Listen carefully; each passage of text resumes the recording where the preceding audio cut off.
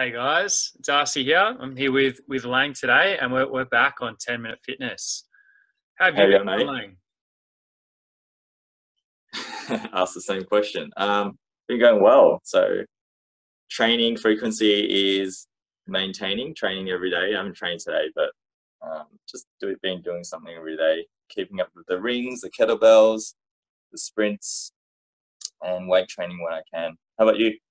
Yeah, I've been training heaps. I've been training every day for footy. We've got a bit of a challenge at the minute over the last week, so I've picked up the pace a little bit, but I've just got to be mindful I don't go overboard at the minute. Have you been up to much else apart from training at the minute? Um, yeah, just doing a lot of reading myself, education. I mean, knowledge is power, right? So what a better time to do it when you've got more free time. What have you been reading and yeah, looking into? Definitely stuff about your immunity, how your immune system works, definitely during these times. So I find that if you empower yourself with knowledge, you're going to be better equipped and less fearful for what's out there. And I, prepare yourself. I've been doing a Yeah. bit of reading. I've got a new book, The Mindfulness Project. I've only read one chapter, but it started off okay. And I've been listening to a few podcasts and really just making sure that I'm trying a few different things. But I reckon the best thing I've watched this week. Do you see the latest Michael Jordan documentary on Monday? Oh, love it. I watched 2 episodes last night about what's it called Phil and Dennis Rodman. Dennis Those two Rodman, episodes. he's pretty full on, isn't he? Outrageous. I like him. Yeah, he's Yeah. got a good on-court attitude. I suppose that's probably the best way to put it, isn't it? Just I full love the bit whatever where he does. I love the bit where they set him free for 48 hours. Oh, that'd be a lot of trust, but there's no way that there would be anyone who get away with that these days. What was the podcast you listened to? What you find interesting there? Um, PJF Performance, they had Max Schmarzo and Vernon Griffiths on it, and it was really good. They were talking about warm-ups and Yeah. really whether we do really need them. Because to be honest, personally, I don't know about you, but I don't really like go through a structured warm-up. I'll just sort of couple of light sets, get straight into it.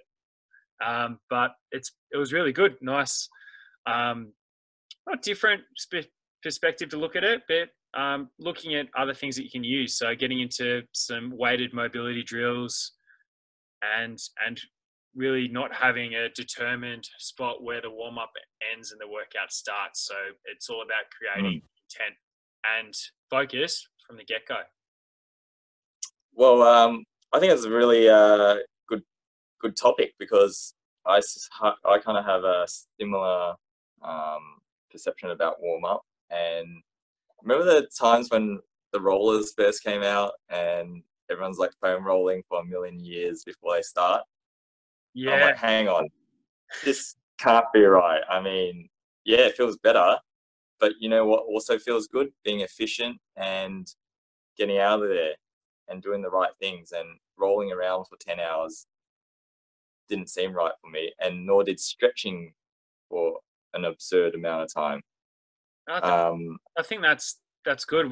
What we're going to do with these podcasts is we're going to take them in a bit of a direction, and it's really what we are looking for is to help people and help ourselves really open our eyes a bit and just look a bit deeper into things and trying things yourself. So we're going to have a bit of a look into stretching and mobility and really share what we think about it all. What are your thoughts, Lang?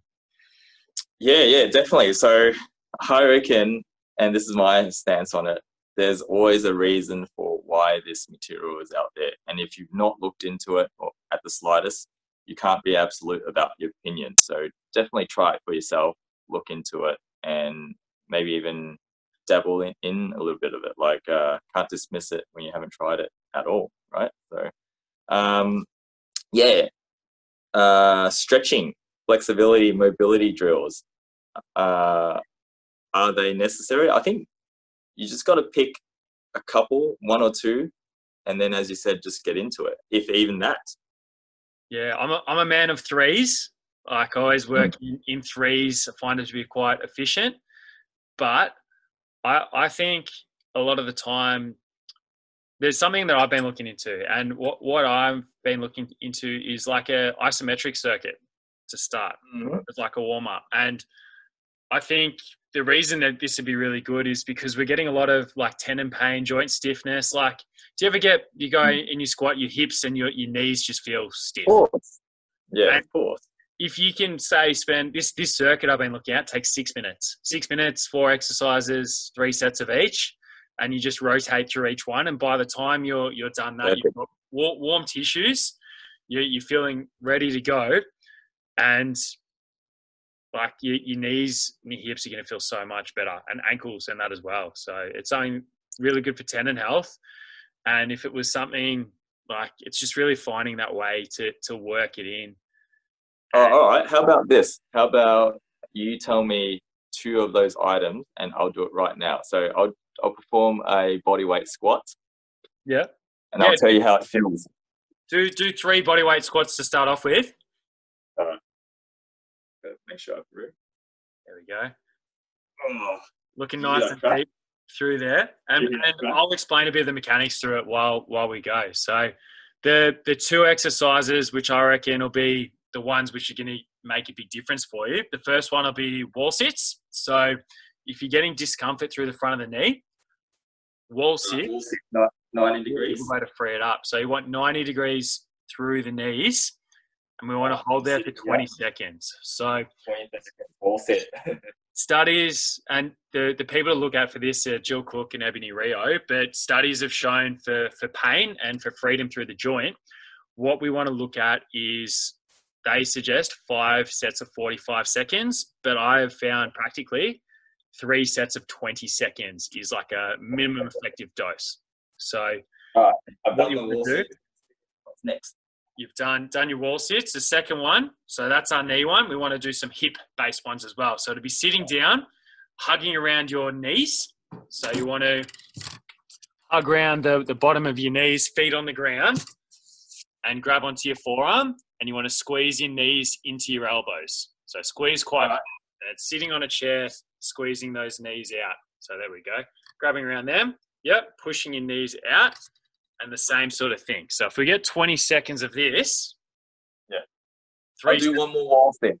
Yeah, we'll do one more of each. But with this, you want to test first. So you do your exercise that you're going to do. The ones which I'd suggest looking at for this, squats and like touching your toes, you'll find that you should be able to get a reasonable difference through this. And it's different from person to person. Like there's a few different isometrics, but if you start with that and then you just think about how it feels, you do your 3 sets of each, and then we come back to your squats afterwards.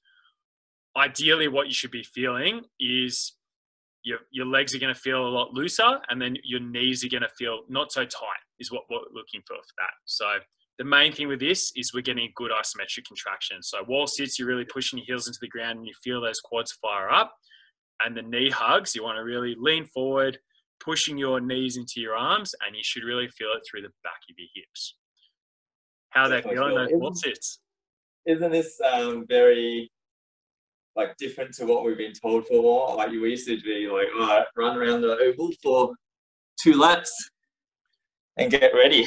A couple of static stretches and that after. And I think like static stretching has its place. It's just the dosage you get from a lot of people is really long. Like if you want to look at isometrics or like loaded mobility or even active stretching, which has its place in there as well, you can get through this a lot quicker. What we're after, warmer muscle tissue, and we want to just feel really good going into our exercise as well. Yeah. You get a bit of a sweat up doing this as well. All right, I've done my 2 sets of 20 seconds. I'm just going to retest my squat. Okay, I can feel my muscles burning. I do feel a bit looser. There we go. I can say there is definitely an improvement. And that's the what we're doing. Rather than loading just the muscle, we're loading the tendons through the isometric. And that's the difference of having that in there as well. So it's a nice thing to do, whether you're squatting, running is another thing. Yeah.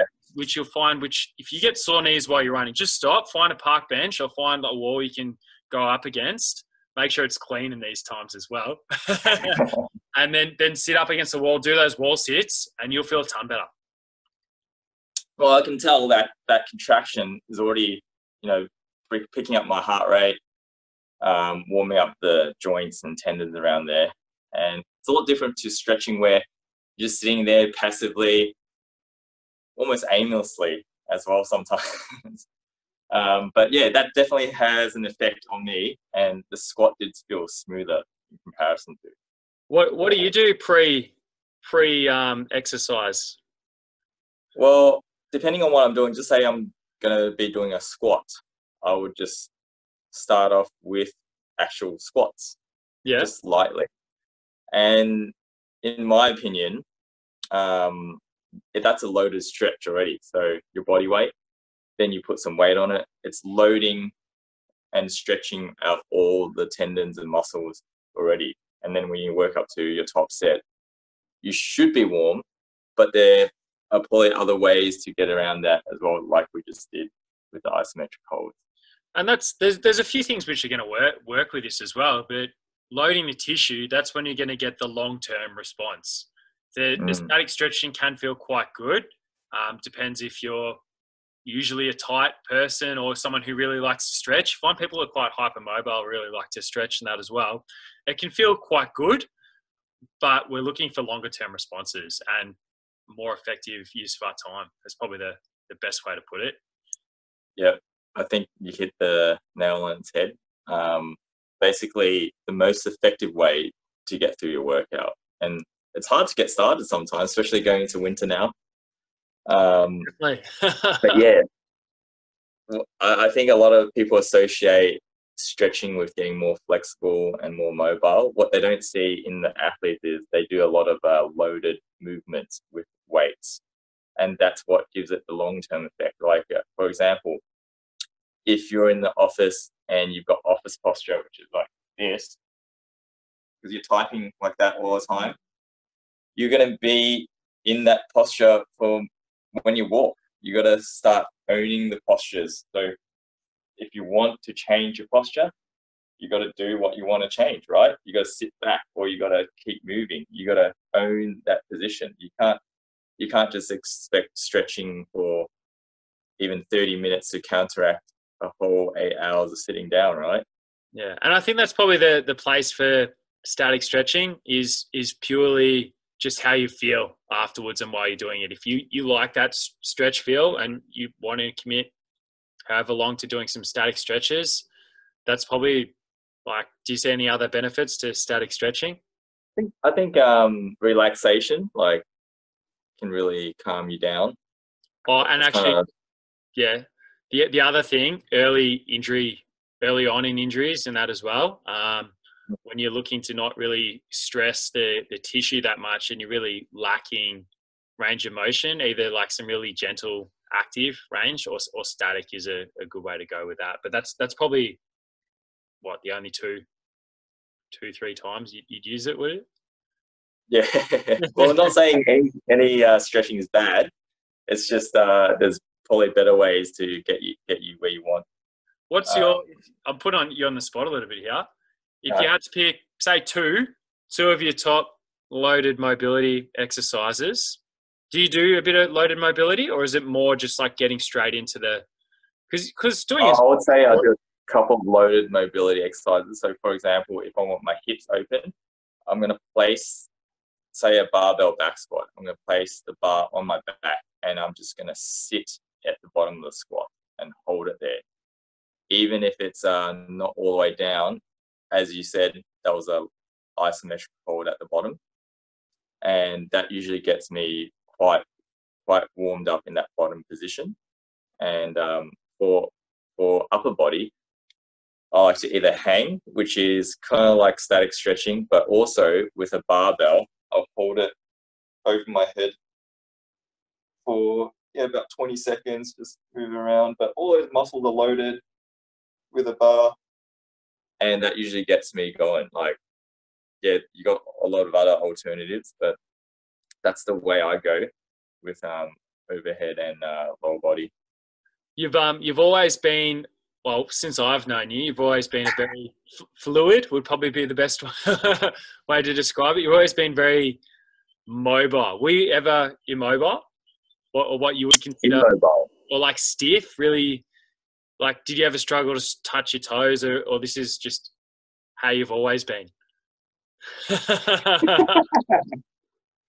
That speaks for itself. I would say, I think the way I was brought up, always pretty active, moving around. But yeah, flexible people do feel stiff, even though they appear flexible. It's the way the movement is. It doesn't